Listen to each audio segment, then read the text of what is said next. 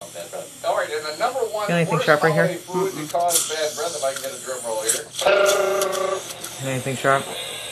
Eggnog!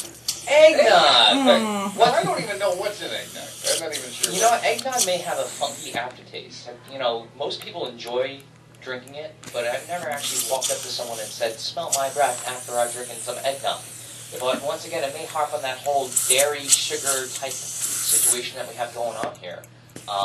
That's interesting. Isn't it? So there's Yeah, our top number one, five worst holiday foods that cause bad breath. Visiting with Dr. Reganato. That's interesting. Now, is that a version? If you have bad breath, maybe it's just for one time a year or so. So it wouldn't be the worst thing in the world, right? Well, how are we doing with little portable toothbrushes and things? Are we, I know we got spray. At my Christmas table, I don't see anybody with the brush-ups or taking out a toothbrush or saying, excuse me, I need to go to the bathroom and, brush and floss. I'm not sure if that's necessarily happening.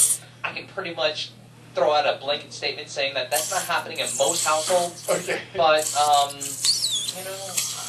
just as concerned about oral hygiene as the next guy. And when it comes down to it, I think when it comes to a holiday, kind of on autopilot. Okay, and I guess what I'm asking is this generation coming up now, are they brushing better in your mind than we did when we were kids? Well, I think education within the school facilities is improved, and there is a greater emphasis on taking care of your teeth when you're younger and really implementing proper oral hygiene techniques and really addressing or placing significance on the importance of oral hygiene. So I think they're doing a better job in the schools right now, in the elementary schools, and then working their way up. I think it's more of a priority. In fact, you need to have clearance, I believe, every year from your dentist to make sure that you're not, you don't have any cavities and that you're taking care of yourself. So I think that's actually been integrated into clearance as you move from year to year within the elementary system. Well, that makes a lot of sense. Right. Talking with Dr. Reganato from Prairie View Dental. Again, always taking new patients over there. You can call them at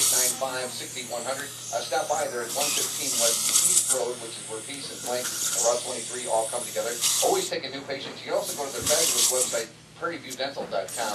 Find out all the things that they do there and all the history of the people that work there, right, Doc? Because we know it's nothing but quality people in Prairie View. Nothing but quality. We have a cookie cutter. And they basically mold and shape us into these wonderful professionals that truly do care about oral hygiene and oral health. And we want to thank Prairie View Dental for helping us out for Preview for Food, being one of our sponsors. That was wonderful. Dr. Grant came over, and not only did Dr. Grant come and bring some food initially, but then he came back again himself. Isn't that great? I remember being there last year. I froze my buttocks off or two, and it was frigid. It was probably -degree weather, but it was worth it. They continue to exist, even though they're exposed to air. Bacteria is bacteria. Our mouths are cesspools. We have the proper environment for bacteria to breed. And don't get me wrong. For the most part, we have healthy indigenous bacteria that are not harmful, but for those individuals who have periodontal disease, who have a lot of tooth decay, you're having more violent pathologic type bacteria that's breeding in the mouth, and could that potentially move in a horizontal fashion from one individual to another? Sure. Really? Okay. Now, I looked at a girl when I was working in Chicago, and she had a beautiful smile, but her dentist told her that she brushed her teeth too hard. And what do you do? You actually go back to the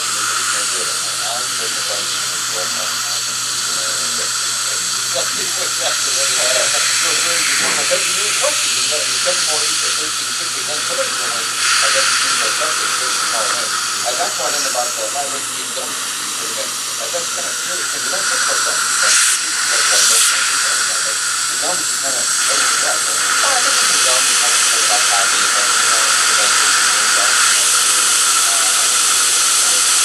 almost like it ruins your day if you find out that you have like a cavity or two. Your mom is like, oh, you're not going to get that through Xbox soon or whatever. You're more concerned about home office and not the people who get older. So this is very important for a growth population that has that would consider some of these items. Oh, it's good. What's in the pipeline? Is there a good question about your product? I do.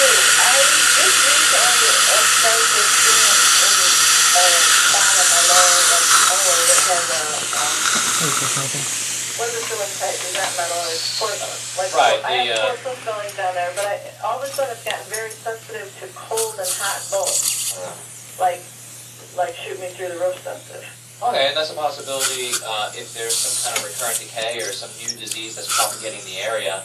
I would definitely recommend getting it checked, maybe even in an X-ray, just to make sure that there's nothing going on. Yeah, I just had X-rays like 2 months ago.